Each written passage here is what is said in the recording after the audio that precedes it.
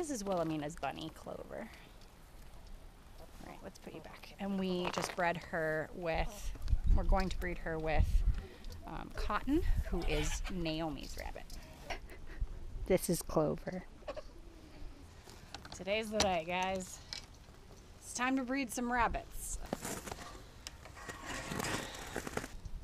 We'll see how this goes. This is the first time that we'll be breeding them in separate hutches, so I have to catch this one, put her in with the buck, wait for them to do their thing, and then take her back out again. We'll see how that goes. Ooh, also it's this buck's first time. I just realized we usually use the other buck. All around this is gonna be, we'll see how this goes. I have a treat for her when she's done being accosted. We usually use snow when it's winter time as their water because they're used to eating snow in the wild for their water, and then it doesn't freeze because it's already frozen.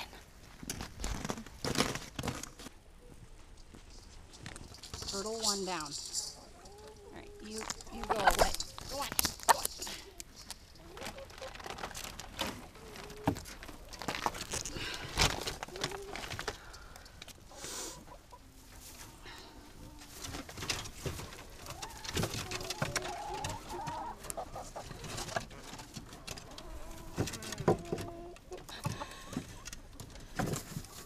You might want to.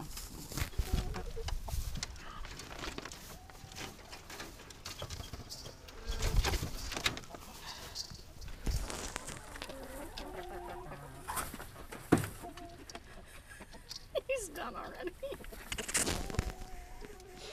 I'm not gonna lie, rabbit orgasms are the funniest thing I've ever seen. Let's see. If he doesn't try to mount her again, then he was successful the first time. I think he's done. Y'all, that was it. Did you miss it? I don't know. He's not attempting to do it again.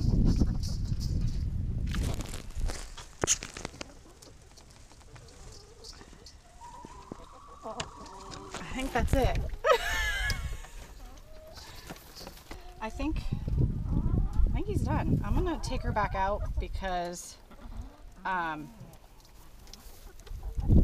I'll talk about that in a second when I'm not holding this lid up. Luke, will you hold this lid up for me? I can grab her.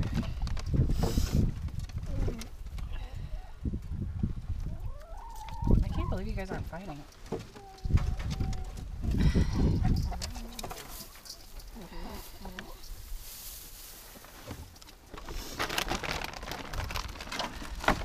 So that went really well. I'm really proud of you. And she's not trying to jump down, which is very proud. I'm very proud of you. You're a good girl. So the reason why I took the female out and put her in the buck's cage, this is really important. When you're breeding rabbits, you don't want to put the male in the female's hutch. So anyone out there who's breeding rabbits for the first time, you want to move your female in with your male. And that's because in the rabbit world, it's a matriarchy, okay? So there's always a head female and she's always in charge. So if you put a buck in with a female, that's her space and she's gonna get defensive, and chances are she would rather attack him than let him mate with her. So by taking her out of her space, putting her into his space, she realizes that that's his space and she'll let him mate with her. So that's pretty important when you're breeding for the first time. Last year when we bred them for the first time, this is the same female we used, but we had them in the same cage together from when we got them.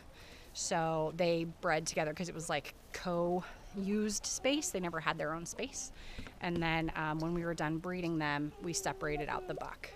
So now that's her hutch. And in about 32 days, if that was successful, she will give us a litter.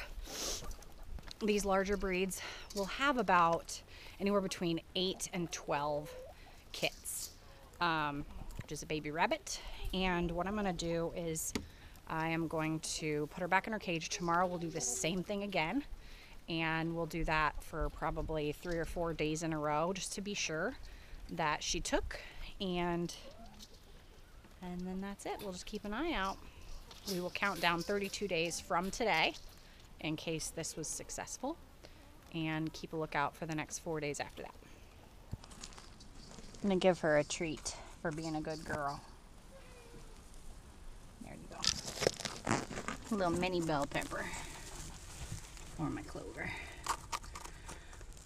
I love her fat neck roll. She's so cute.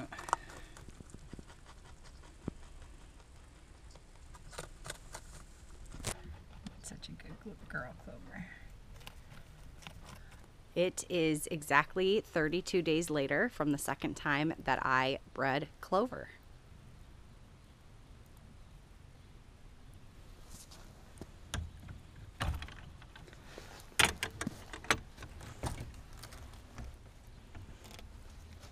Her nest is really full. She pulls her hair out about a few hours before she starts giving birth. And here we can see 4 little babies, and we even got a lovely little spotted one. I'm really excited to see how he turns out, but look how tiny they are. These guys were born yesterday afternoon. Ooh, these are a lot pudgier than her last ones. I know, stay warm. Stay warm.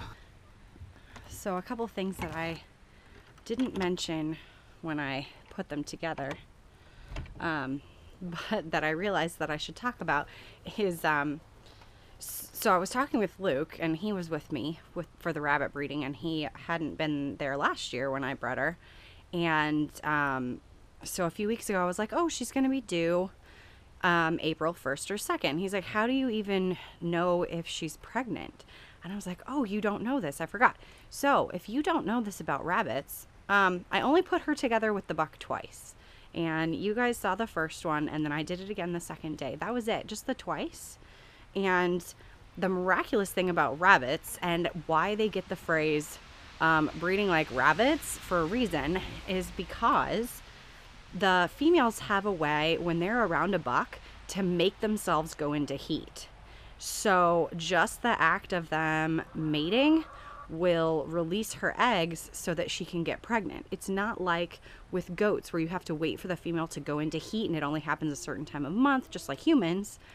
A rabbit can turn it on, which is amazing. So I only put her together with the buck twice, and it was on my schedule, and 32 days later exactly, we have babies, and that's miraculous to me.